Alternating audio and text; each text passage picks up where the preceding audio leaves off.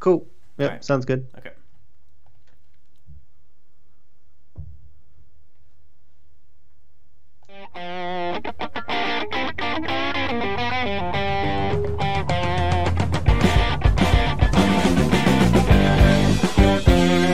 Hello everybody, welcome to the TraderMerlin Show. Good to be back. I have 3 days off, which is kind of strange. 2 of those were planned. Of course, one of those was because of a banana tree. And yes, Richard says, why do you have a banana tree in your backyard?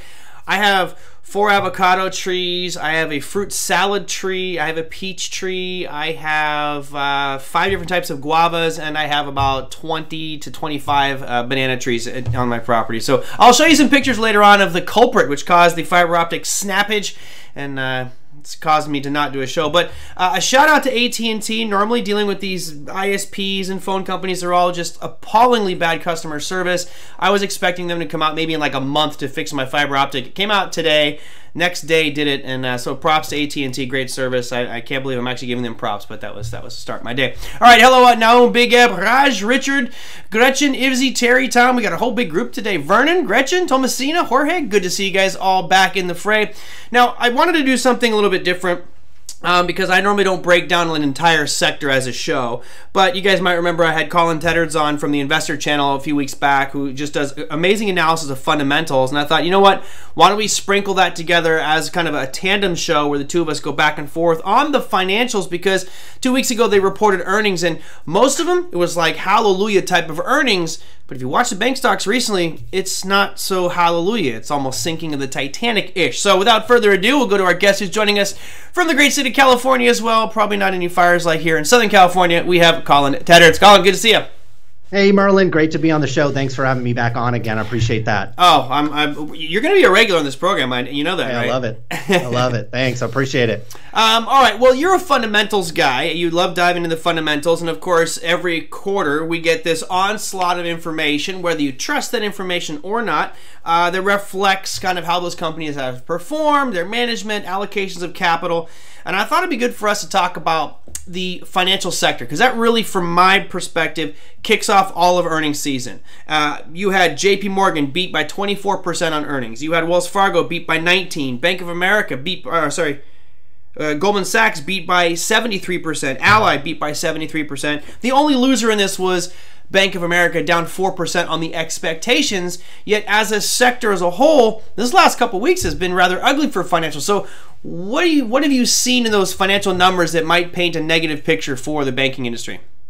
Well, you know, it's getting wrapped up kind of in the whole market's obviously selling off as well.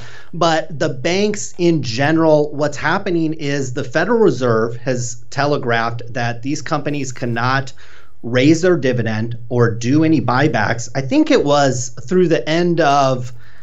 like halfway through the end of this year, and then they extended it into the end of next year. And so no one really knows. They could come back in next month or in December and say, look, you can't do it in the first quarter of 2021 either. And so I think that not just that, I in the short term, those dividends, it's not that big of a deal.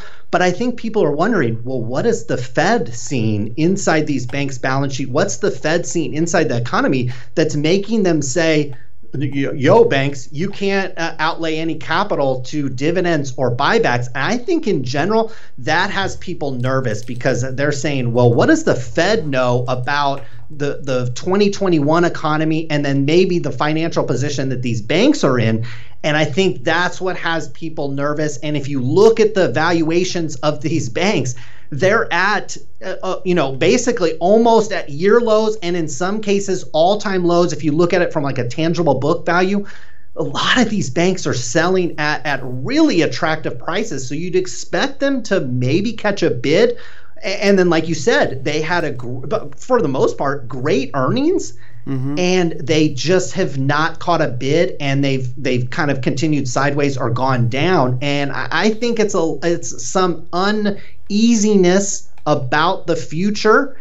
And also the CEOs, if you listen to the conference call, listen to Jamie Dimon, listen to the Bank of America CEO, they weren't exactly on the conference call, singing sunshines and roses. Right. Okay, a lot of them were predicting maybe a double dip recession. 2021 is when they're going to realize a lot of losses. So I just think there's just a lot of uncertainty, and that's kind of why I like to look at the banks. Not necessarily because I'm trying to add a bunch of Bank of America to my portfolio, but it kind of gives you an idea on what the banks are looking at is the economy, the consumer, the debt inside the economy. And if all that is not looking good, well, guess what? Probably all other equity prices and equity values are probably not looking as great heading into the next year, at least on paper right now. Yeah, I'd agree with you. And I think it's interesting because historically, and I don't like to polarize any particular political party, but historically, Republicans have been very good for the banks. And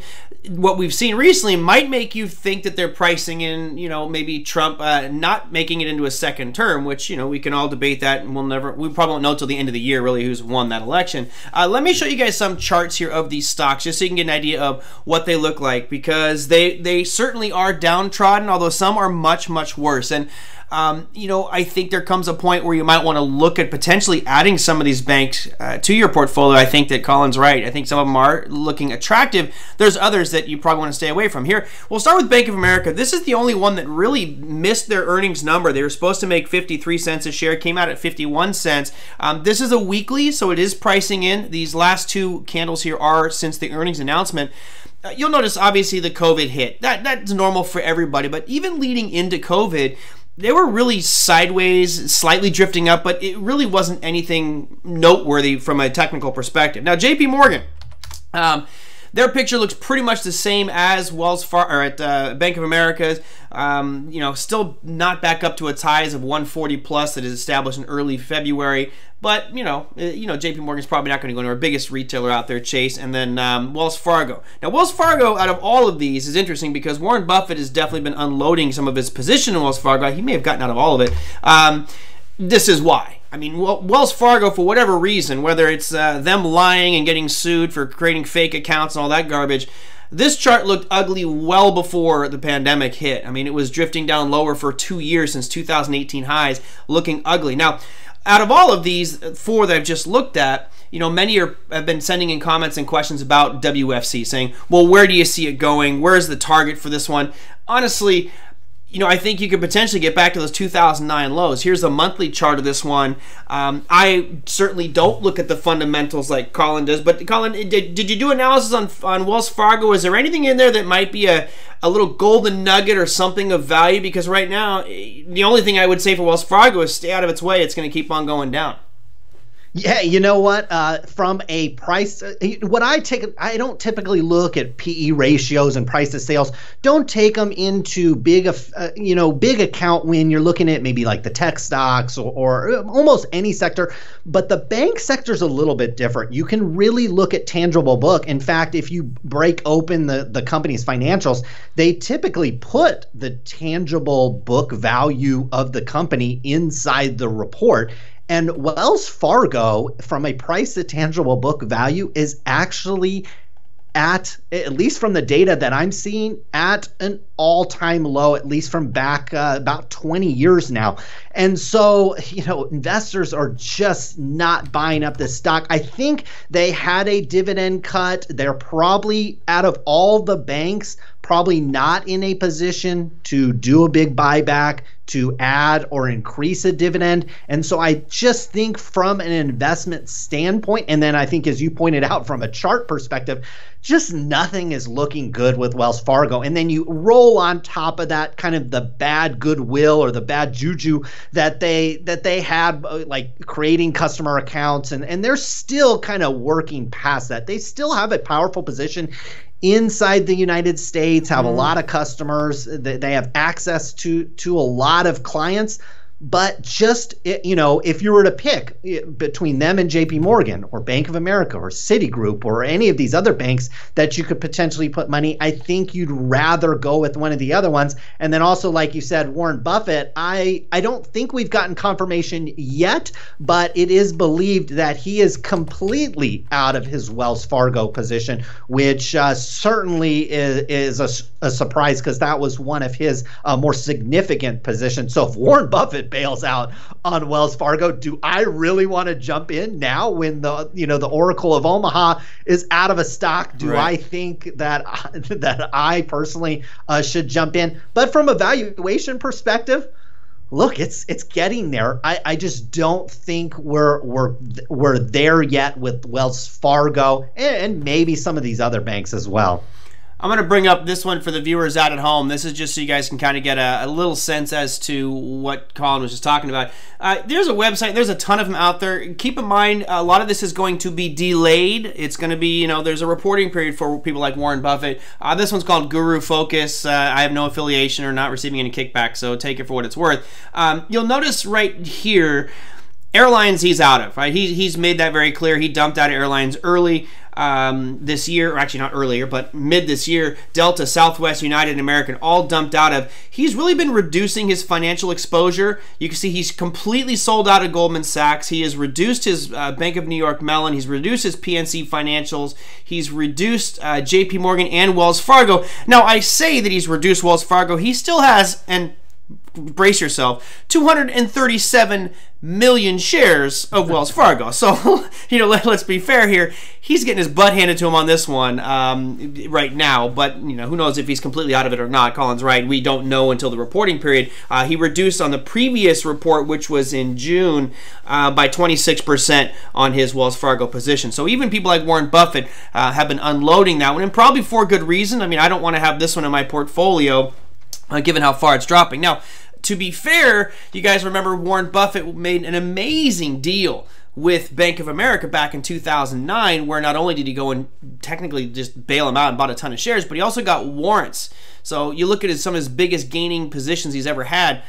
Bank of America probably is high on that list, because I think his average price was something like $4 or $3 with the warrants and the price that he bought in at. And I'll bring up the Bank of America chart here for you guys just to show you where that one went. So, buying in at $5 and getting out in somewhere near the 55 mark. Yeah, he's still up huge on this position, but he certainly has given back a lot of it.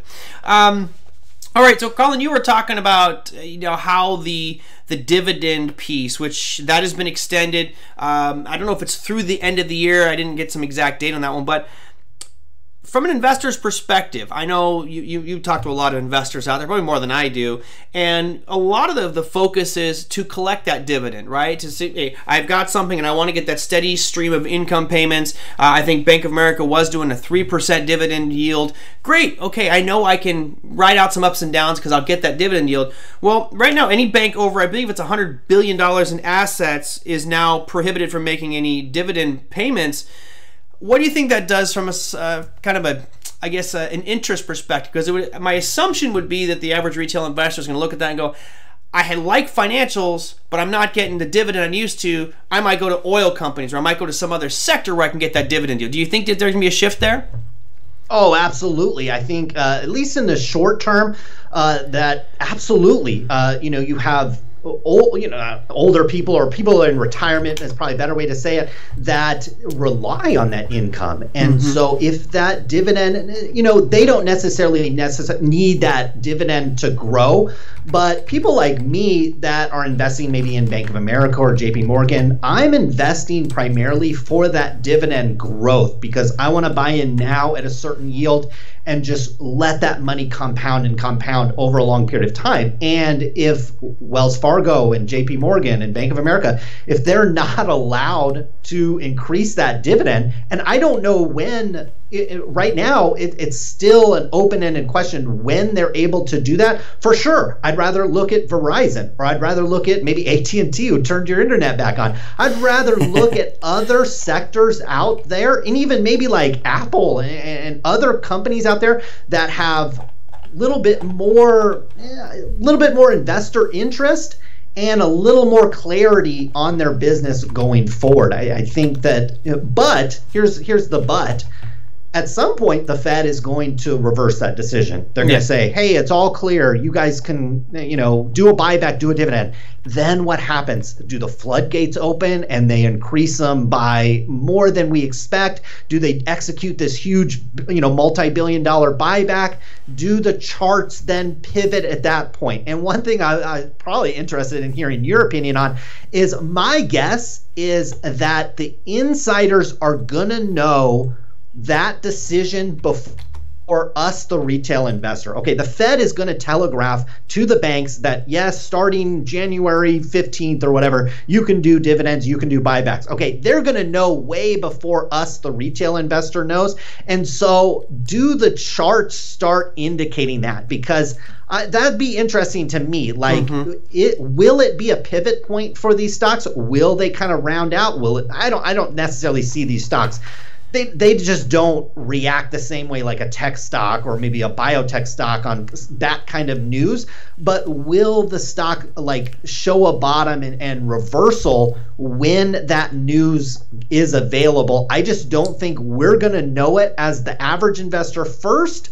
But I am certainly interested in maybe front running that if I can, see it in the charts, see it in a little bit of price action, because once they announce it to the general public, I think you will have some retail investors kind of say, oh, well, I can get back into Bank of America, I can get back into Citigroup or these dividend paying banks, because now they're allowed to do the buyback, now they're allowed to do a dividend and dividend raise. And there's kind of like that question, like, how big are they? They're probably, a lot of these banks are really healthy. JP Morgan, Bank of America, they're doing pretty darn good, honestly. And so they could easily raise that dividend, do a nice buyback, and at these share prices certainly would be attractive.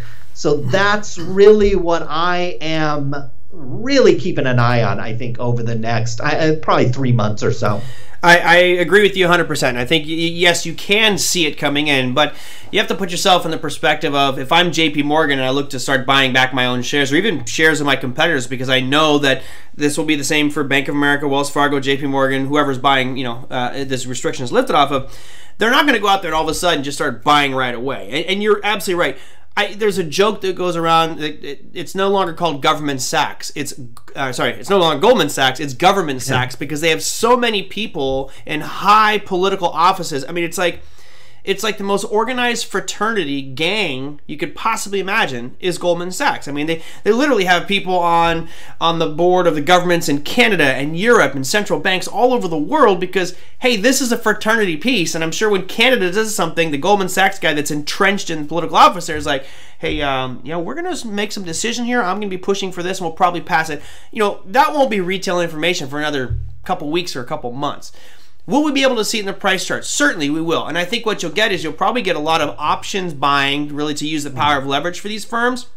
And then they'll go in and incrementally start to slowly push that price up. And at a certain point, the retail investor will jump in. And it, to me, that's the way it's going to happen. And you just kind of have to look at price charts to see, when you start to see those turns. I think that what we could play here, or the play, would be, for a fact at some point that restriction will be lifted. So it begs the question, at what point am I happy to buy a stock like JP Morgan, like Bank of America, Wells Fargo, knowing that those restrictions are going to lift and I could see a significant move back up as the retail investor comes in because of the dividends again. And, there was a comment that came through earlier saying Goldman Sachs and JP Morgan are probably the best banks in my opinion. Just looking at the charts, I'm gonna bring this. Let's do it on a monthly first, just so you guys see the longer term perspective.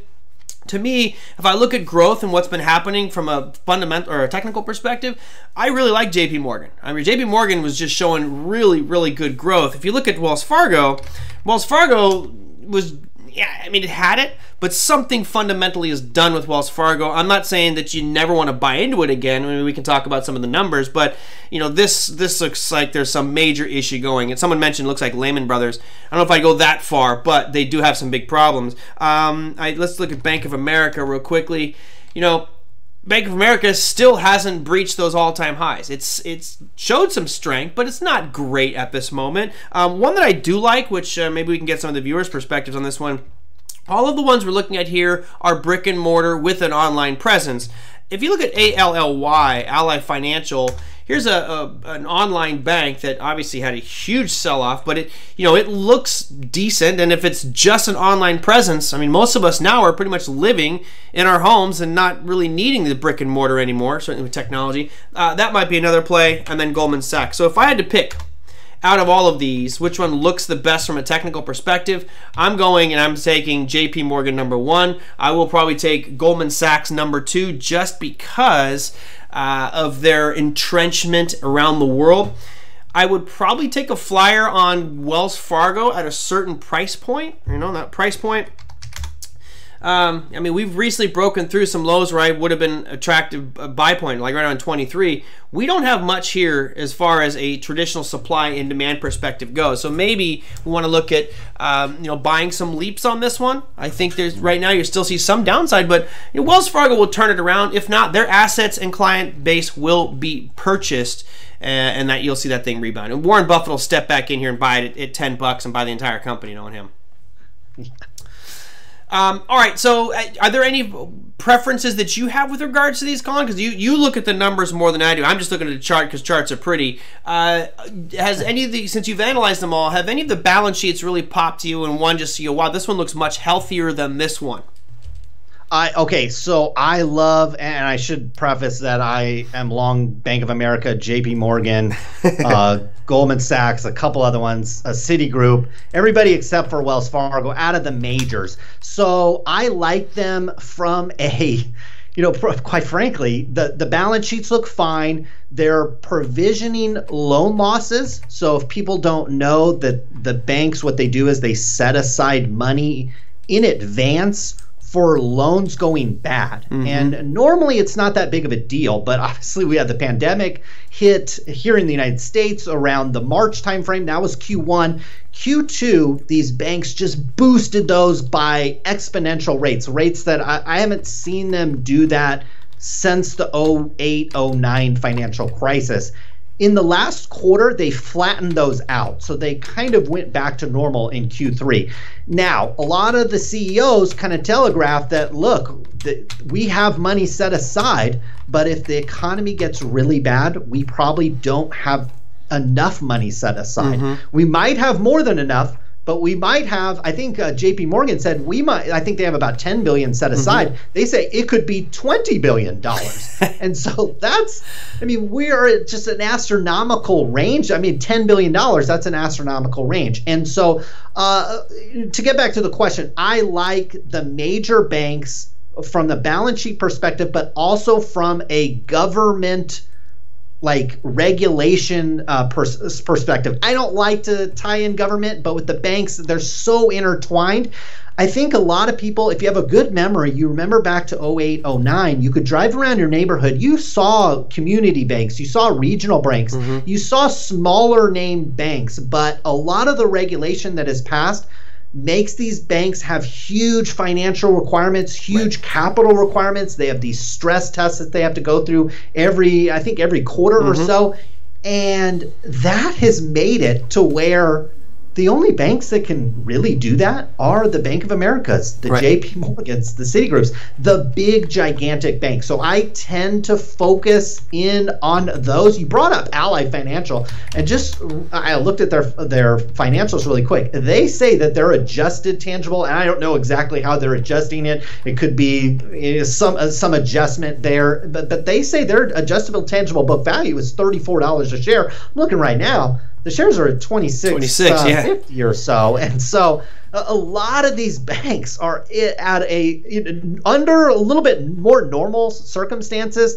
I'd be allocating quite a bit into these banks because everything looks pretty good. They have money set aside for these loan losses that we have to assume will materialize at some point. Okay, we're not seeing it really in the credit card data yet. We're not seeing it in the used car. We're certainly not seeing it in the real estate market yet. We're seeing it a little bit in the business segment as well. Mm-hmm. So a lot of businesses obviously are closing. Those loans default. But who knows what's going to happen in the next 3 to 6 to maybe 12, even 24 months with the average consumer. That's up in the air. And the final piece is that all these banks are not really loaning is more money quarter over quarter. That's the other thing that I noticed. You get data on how much money they've lent out to the consumer, and they've really tightened their lending standards. If you try to go out and get a mortgage right now, if you try to go out and get some kind of loan, it is actually a lot more difficult than it was, obviously, pre-pandemic. And so these banks are pulling back on the loans that they're giving. And that is going to impact their revenues and things going forward. It also doesn't give investors that much hope for the future. If they're not out there actively lending, it's showing you that, look, these banks are probably not as confident about the future as well. So it's a great sector, because not only are you getting a window into the biggest banks, the biggest money center banks, you get a window into the consumer as well. And so, but if somebody were to hold a pistol to my head, I'm only going to invest in the big, gigantic money center banks, because it doesn't matter who wins the election. Any kind of regulation on these banks is going to benefit the big guys. The last thing you could invest in is the ETF. I think the biggest ETF right now is the XLF. Right. That would be, if you don't want to try to pick winners and losers, to me, that would be just the safest possible sector, or the safest possible investment you could make into the financial sector. Guys, on the chart here, as he was walking through it, I brought it up here. I have a sector comparison chart. And just to go back into January 2020, the first day of the trading year, you can see that really until February, there wasn't a lot of ripples. You know, some were breaking apart, making some ups, some downs. But right now, you've got the worst performer, and given what we saw with the financials, you might think that they would be doing worse. They just started to sell off a bit, but energy's the worst. Still down 54% on the year for XLE, which, you know, my gut's just telling me buy, because it's got to rally back up, but it has been underperforming for years. So the next one you got on there is the XLF, the financials. That's down 24%. You'll notice that the magnitude of the sell-off over the past, let's say, 2 weeks, it's actually not as strong with the financials as it is with the top ones up here, which is going to be technology. But still, technology, semiconductors, that has taken a huge dump over the past couple of weeks. You're also seeing some weakness come in the S&P overall. It seems a bit more accelerated. Just wanted to show this as a comparison so you can kind of see that even though I'm kind of painting a little bit of a grim picture here with financials, in the past couple weeks, they have not been as weak as the other areas. Now, as Colin was mentioning, probably the best way to get into that would be XLF if you don't want to be picking winners or losers out there. But there's certainly some better performance. And Jerry says, which one is the prettiest girl in the ugly dance? Jerry, for me, I'm going to say personally, because of the technicals, I'm saying JP Morgan. I don't know if there's a better one of those two, Colin, that you like from a fundamental perspective. You know what? I love JP Morgan because they have a window into so much stuff, okay? Credit cards, auto loan, mortgages, businesses, trading. They're like in everything. And I think if you want to split hairs too, they probably have the best CEO, the most respected CEO. So in my opinion, again, I'm long JP Morgan, so it's easy for me to say this, but you know, I like them from a large percentage. And you look at their balance sheet, you look at their financials, even in a low interest environment, they're still returning quite a bit of money on their capital that they're outlaying. They're probably, you know, they're probably doing the best in terms of managing their entire portfolio. And they're probably one of the largest banks out there with the broadest amount of exposure to large parts of the market, whereas some banks might be more business related. I'd probably try to avoid them. Some might just be into the consumer segment. I'd probably avoid them as well. There's some other finance like BlackRock and Schwab that are doing really well because of trading and things like that, are probably at all-time highs and things like that. But in terms of the money center banks, JP Morgan and probably Bank of America are probably would top my list in terms of the ones that I get the most excited about. All right, cool. Batista says bonds up, yields down, and banks down. Yeah, you know, and I think that might tie into what Colin was just talking about, guys, is that you would think that right now that it'd be just the ultimate time to be going and getting, refi in your home and buy a new piece of property, which should stimulate the economy. But remember, when banks, if you're looking at a 30-year fix at under 3%, banks aren't making a lot of money on that deal. So not only is it a risk for them because of the potential unemployment problem for the average investor, but also their margin on those loans aren't that great. So I think that might be one of the factors why they're not being as accommodative with their lending policies. I've been hearing about that as well. I mean, I'm not looking for any money right now or getting a loan, but I do know people that have had some challenges with regards to that, and I think that it's a twofold thing. Number one, they're not going to loan you money if they're not really making anything on it. What's the point? And number two, that risk factor of defaulted loans. And we've seen those numbers spike significantly. And Colin, you mentioned, I think it was JP Morgan or somebody saying they got $10 billion, set aside for defaulted loans. And it's like, well, it could be $20 billion. And you're like, man, I look at my checking account. I know how much I have there. I don't need to. I'm not that wild in my swings of estimates as far as what I need. But those are certainly things that we need to think about. If right now we're reading a lot of stats, and who knows whether you guys think this is an absolute scam or an absolute critical pandemic. Whatever you think, COVID is here, and if the second wave, as everyone says, is about to hit or hitting right now, then we might see a lot more people unemployed. That would lead to more people defaulting on their loans. That would lead to bank stocks getting clobbered. So, it's tricky, man. I don't know if you're in it for the long haul, I think there's a great buying opportunity. If you're a shorter term guy, you got to be careful because you could see 6, 8, 12 months of more downside movement if people start defaulting and these banks hit some hard times. So, it's always a speculation type of thing where you have to make that judgment call for your own personal benefit. I personally think that this next second wave of COVID won't be that bad. I hope you're right, and I think you made the point on if you're in for the long haul with these, trying to pick pennies or try to pick the bottoms of these stocks, not necessarily something you necessarily have to do. What I would recommend, though, is inching in. So say you had $1,000 that you wanted of JP Morgan stock.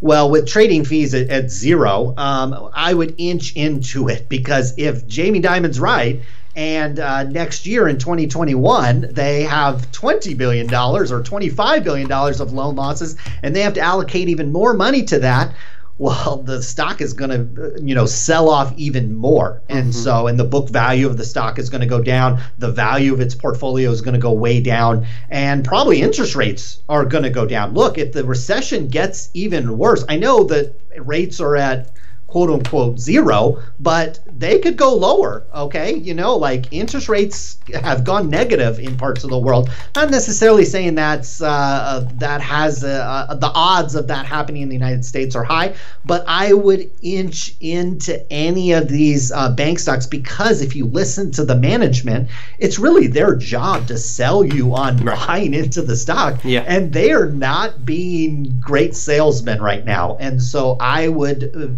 tiptoe into it, because also the other wild card we talked about is the Fed could come out in December and say, sorry, banks, for the next 12 months, no dividends, no buybacks. And then your money is probably worth, especially over 12 months, probably worth looking at other sectors, looking at something else, especially if you're looking for dividend growth, things like that. Yeah, I had a whole train of thought. I had a great thought track going there, and I lost it. I just looked away for a second, and it's gone. This is what happens when you get old. I'm losing it. You mentioned, here's what it was. You mentioned, I believe you said JP Morgan, Diamond, saying he's got $10 billion set aside for this. And the tough part here is they've got a team of probably 1,000 analysts all trying to figure out exactly where they stand and what the potential because it's a guesstimate at this point for them. Now, you offered one scenario there, and I think we could look at the other way as well. And let's say that they've allocated $10 billion for loan write-offs or defaults on those loans. And if it gets to $20 billion, well, shit, they're in trouble, right? You could see some downside move in their stock because they were underprepared. But what if we've got government forbearance on loans right now, right?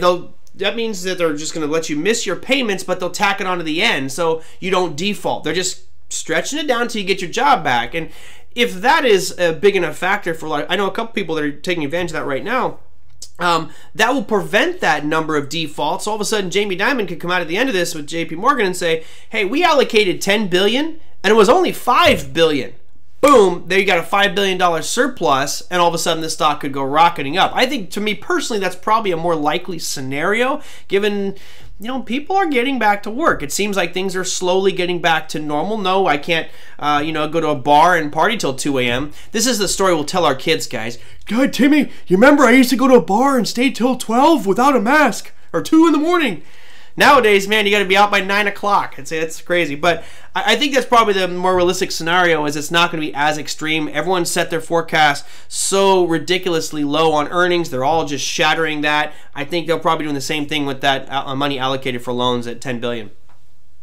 No, yeah, and I don't think we're going to hit the worst case scenario. I don't think we're going to hit the best case scenario. Oftentimes, it's somewhere right there in the middle. And with the worst case scenario is pretty bad, and I think it's starting to get priced in, at least with these bank stock, and certainly in the energy sector as well. And I think you're right. If things start turning around, if we see in the consumer data that consumers have money, okay, they're not going out and eating, they're not flying necessarily, they're not maybe upgrading their car or anything like that, and so consumers have money, and a lot of them are refinancing out of their houses, putting that money into their pocket as well. And so, it could be that banks come out on the other side of this and have, plenty of reserves left for these loans that could potentially go bad. They don't go bad. And then we see a loosening of credit standards, because I actually know just anecdotal data for myself. It is incredibly hard right now to, I don't want to say hard, but it is a tenuous process to get approved on a rather just a simple loan, a simple mortgage or something like that. Even when you have all the money, all the credit, everything lined up, they're still running you through hoops. And this is what I'm hearing from other real estate investors that I talk to as well. It is not easy right now. And so once all that starts to loosen up a little bit and we kind of come out on the other side of this, who knows when it'd be. Maybe it's in Q1, Q2, Q3 next year, but at some point it happens. And yeah, I don't necessarily see these stocks snapping back. That typically doesn't happen with the banking sector. But I think you could get a trend reversal on these things and just have 4 or 5 quarters where you shoot up 20-30% on these types of stocks, and you buy them right. You lock in that dividend yield, and you start reinvesting that money, and all of a sudden you've got a home run investment, especially if you're in it for the short run, but in the long run as well. Yeah, I agree. Guys, just so we can wrap it up, I want to keep you all day. Colin Tedards is our guest. I've got his YouTube channel over here. We've had him on before, but guys, check it out. He's got all the different stocks. They're generally hot stocks. Of course, he's going to be a very busy guy Thursday evening, as we have 3 monstrous companies reporting earnings on Thursday. But one nice thing, or there's a lot of great things here, but again, if there's a specific company that you guys want him to check out, he's probably not going to analyze any penny stocks, right? If it's a legit, big, high-volume company, you can put it down in the comments below. He's pretty good about fielding the comments, although his channel's blowing up here recently, so he might take a little bit longer to get back to you. But Colin's always pretty good about, if you put a stock in there you want to analyze, he'll break it down for you, and I think it's a resource you guys should be using. Yeah, appreciate that. You know what? Yeah, no penny stocks, and quite frankly, I'm kind of like you, no biotech or healthcare, because I have learned so many lessons and lost a fair amount of money and I've done all the research, looked at the slides, read the conference calls. I couldn't pass a science class in college, so you just never know. It's like one drug approval or missed. It's like it's an 80% gain or loss. You're like, screw it, I'm done. I hate it. So in those cases, so you probably have people listening that are probably in the same boat. Maybe it's the banking sector, maybe it's tech sector. That's when you go for ETFs. Yep. When you cannot pick the individual stocks, when you don't want to pick winners or losers, I think you still, in a long-term portfolio, you still want exposure to that. So go over to the ETFs and things like that. And there's obviously tons of them out there. Awesome. Well, Colin, thank you so much for coming on today. Appreciate it. We'll figure out what the next one is. Maybe in a few weeks we'll go all the FANG stock analysis. But love having you on. Thanks for all the work you do. Thank you, Merlin. Appreciate it. Thanks for having me on again. I appreciate it. All right, take care. Guys, that was Colin Tedards, the Investor Channel. I would encourage you guys to check that one out if you haven't done so already. Always got some great information out there, and I think he's always going through all the main stocks, the stocks everybody wants to know. And what I like better than watching any of these a-holes on CNBC or Fox or Bloomberg is all of those guys have an agenda. You notice right away Colin was saying, look, I'm long JP Morgan, I'm long Bank of America, I'm long Goldman Sachs, but he also gave objective reasons why, and you can probably look deeper into his channel, into the financial numbers, I think are the real value behind his channel. So check that one out, the Investor Channel. All right, a few comments that came through here. The short, there was a good question that came in from Jerry's comment. He says, I think Sweden got it right from the beginning. Hindsight's 20/20, right? While I agree with you now. I think Sweden had the right approach. What if the number with regards to the fatality rate was significantly higher and we just didn't know it yet, and Sweden all of a sudden becomes very, let's just say, underpopulated because it was wiping people out? I think our governments were a little too overreactive and just slamming everything shut. If you look at the mortality rates on it, obviously we don't want anybody to die. I usually have a pretty big Halloween party every year, and I canceled that this year just because I wanted to be socially responsible. It's tough for me, a guy who likes to dress up in costume every year, to not do so. But I think, you got to be careful out there with it. Certainly if you know somebody who has an autoimmune issue or might be more susceptible to COVID, I like to think I'm in a pretty good, healthy place, and I don't think it would impact me if I did get it, even though I've been tested multiple times for travels. In hindsight, Sweden may have gotten it right. I think it's a gross overreaction to it, but, better safe than sorry might be the phrase to use for that one. What else we got here? Batista, where's the stimulus? I need some Xbox. Just in time for Christmas. Yeah, love it. What is the right unemployment number if it's trending down? Well, I think the unemployment number, there's the U3 rate, which paints a rosier picture of the number. The real U6 rate is what we should be looking at because it shows people who've kind of given up on looking for a job. Let's see if I can find the U6 rate for you. It's tough to type and talk at the same time, I'm telling you. Here is the U6, not macro trends. This is from the Bureau of Labor Statistics, so I'll show you this one right here. Here is the number. So right now they're saying that seasonally adjusted, we're looking at September's 7.9%. All right, so it's dropping, which is great, but they're saying if you look at the U6 rate, which is a better representation of it, you have 12.2% as the unemployment rate out there right now. So whichever one you want to use, I do think it's much, much higher. Jerry, that's a good comment. And look, obviously, some of us are going to be more prone to any virus than others. I watched a very good podcast, and I don't normally watch or listen to podcasts, so some of you guys have suggested other people to bring on. I should probably go and do that to grow this show. But Joe Rogan had something on right at the beginning of the pandemic, and he had a guy on who, I believe he's one of the top, immunovirus guys at the University of Minnesota, and he was saying there's really, I think, 3 or 4 things that you can do to help yourself and protect yourself from COVID. Number 1, and this was the toughest one, he started right off the bat and he goes, stop drinking alcohol. It's like, damn it. Guess I'm susceptible. I like to have my frosty beverages every now and again. Part of the reason is it can mess with your immune system and weaken your immune system. Number 2, he says, eat healthier, right? Get rid of the big fats that could maybe cause issues for your system, instead of eating out of McDonald's or Burger King all the time, maybe go get salads and eat something healthier. Number 3 was get exercise. Make sure you're out there exercising and getting your body in shape and condition. And number 4 was make sure you get a lot of sleep. Challenging for somebody like myself who has insomnia, but I look at most of those, I like to think I'm doing my best to stay in shape, eat a bit healthier than I normally would.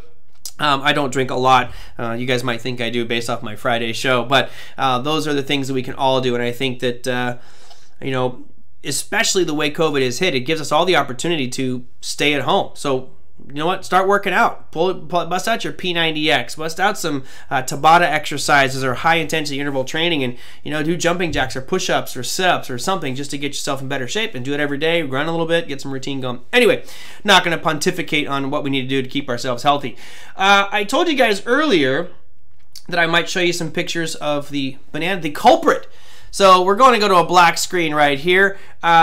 this is, so basically I planted one of these trees. These get to be about 20 to 25 feet tall. And yes, they look like crap right now. The wind just beat up everything in my yard. But here we have banana trees, and I zoomed in a little bit here on the second picture. You guys see this little pod right here? That's a banana flower. So each one of these trees takes about 2 years to get to full height. And then this seed that you look at right here pops out, and then it flowers, and then you get these bananas. And this is the culprit which fell over. That's about 45 pounds worth of bananas that fell over. You can see I got another one back here in the tree here, but I got about 30 of those, or well, about 20, depends on, I'm going to cut some out, but those are the bananas on my property right now. Some of you asked about a fruit salad tree. I cannot recommend a fruit salad tree enough. I like to have social gatherings, and a fruit salad tree, for those that don't know, is basically, you can have a stone fruit salad tree, which would be like a peaches, nectarines, apricots, things like that.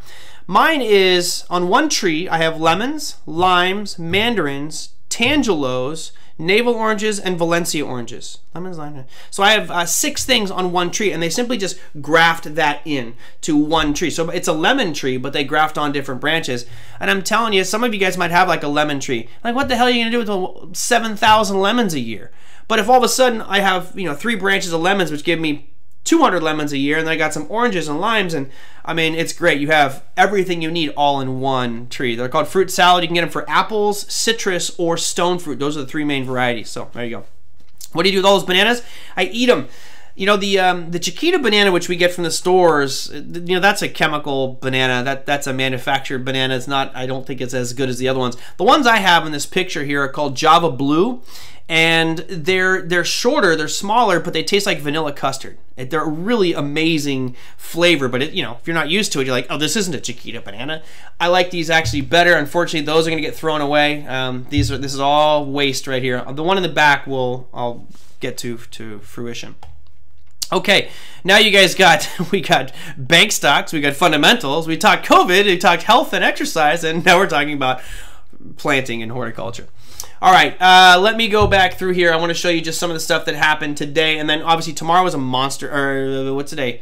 Today's Wednesday. Oh yeah. Are any of you coming to the session tonight? I know it was, they made an announcement about a presentation I'm giving in the Irvine Center tonight for Online Trading Academy. But they asked if I would, and I said sure. It sold out right away, so I apologize for those of you who can't make it in. I'll try to do some other events for the grads at Online Trading Academy here in the near future, and hopefully we can see you guys there. All right. So let me go to your earnings calendar, see what we got cooking. This is the economic calendar. It happened today. Now, of course, we had multiple rate announcements. We have one from Canada, which was in line with expectations. Not really anything major happening there. It's all 25 basis points, stayed the same.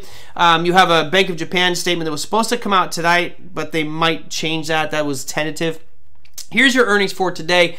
I didn't see the Ford and Visa numbers come out when I took the screenshot, but you had General Electric, which had just way better than expected earnings. They were supposed to lose 6 cents. They actually made 6 cents, so talk about a 200% beat. That's nice. Boeing also had much better than expected earnings. Look, when you're a hurdler, when you're doing a hurdle and the hurdle is 2 inches off the ground and you can't jump it, that's Boeing's earnings announcement. They cut back significantly. They're expected to lose $2.33 per share. Oh, we only lost $1.39. Yay, it's a huge beat. That's ridiculous. All right, Ford, Visa, MasterCard, and Gilead all reporting earnings today as well. Now, that's really nothing. This is what's important. Tomorrow is, I probably will literally have a bowl of popcorn. Unfortunately, it'll be cold by the time I cover it, and I don't want to crunch away on the popcorn while I'm doing the show. It's rare that you get a day like tomorrow. Tomorrow after market close, you see all of these are AMC, which is after market close.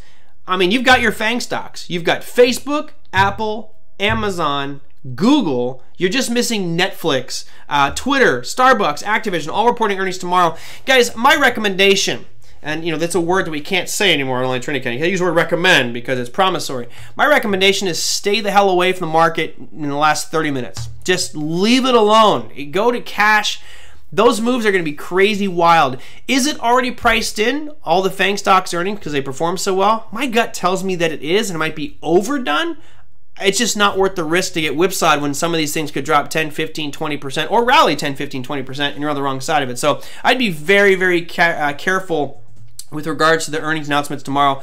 It's going to be a wild one. I'll be bringing them up probably as we do the show because it's just going to be exciting. The show starts at 2. Earnings are generally between 1 and 2 o'clock. So they'll be rolling out as we're doing the show. It's going to be wild, and who knows where the heck this market's going to go after market close tomorrow. It will be crazy. Setting up for a perfect frightful Halloween. All right, last on the list is the economic calendar for tomorrow. We have advanced GDP numbers coming out. This is a pretty important one. I don't believe that this is correct. The expectation is not that it's going to jump and gain 32%. I don't believe it's supposed to gain 32%, but there's your numbers there for advanced GDP. Maybe they're expecting a huge pop in GDP numbers. That's the biggest announcement of the day. You do have pending home sales as well. I think real estate is still a major issue we should be looking at. You do have some big announcements from Japan with their unemployment rate, and you also have, I guess French GDP if you really want to look micro market. But other than that, that's your major stuff going on for tomorrow. All right, what time is my OTA session? It's at 5 o'clock tonight. But if you're not signed up already, it's sold out. I've had a bunch of people ask me if I can get them in. I feel bad. I'm like, I can't. It's COVID. They're legally limited to a certain amount of people in there. So I still don't know what I'm going to talk about. I'm just going to walk in and just wing it like I do the show. No, I'm kidding. I have a good idea what I want to talk about. All right, let me see if I got any last minute questions here for you guys. Oh, yeah. I guess I owe a shout out to the Los Angeles Dodgers. Proof that you can, if you spend enough money and outpay almost every other team in Major League Baseball except for the New York Yankees, that at some point you can buy yourself a World Series. It's rather embarrassing that you spend over $110 million on your payroll and you almost got beat by a team that spent $30 million. Too bad it wasn't the Tampa Bay Rays. Much better team in my opinion because they're not so full of themselves. But hey, you know what? After 5 attempts at the World Series in the past 5 years, or 4 attempts in the past 5 years, you finally got there. So, bravo. Next, let's move on to something else and talk about real team like the San Francisco 49ers. All right, guys, that's going to do it for me for today. I am thinking ahead of time here on the schedule for tomorrow. Tomorrow, obviously, is going to be Thursday. I believe I'm going to have Sam Evans on the show. Although I will say, Sam has been so busy lately, I don't know if I can get Sam Evans on the show, but that is supposed to be the guest for tomorrow's show, and that'll be all technical analysis. So today we kind of stuck with the financials. If there are specific companies you want Sam and I to evaluate, which we'd love to do, you can put them down below the video on our YouTube in the comments section, or go to TraderMerlin, send them in there at TraderMerlin.com, or email me directly at Merlin@TraderMerlin. That's a weird one. No. Is that done? No, I think it's I have so many Trader Merlin things out there now, I don't even know my damn email. Best way is to go TraderMerlin@gmail.com. We'll just leave it at that. That makes it easiest. So, all right, guys. Thank you, everybody. That's right, Thomasina. Go Giants. San Francisco Giants, that is. All right, guys. Thank you so much. I will see you guys on tomorrow's show. Again, hit the thumbs up button if you enjoyed it. I'm glad to be back. I'm not taking any time off for quite some time, so I will see you guys tomorrow with Sam Evans on Trader Merlin. Take care.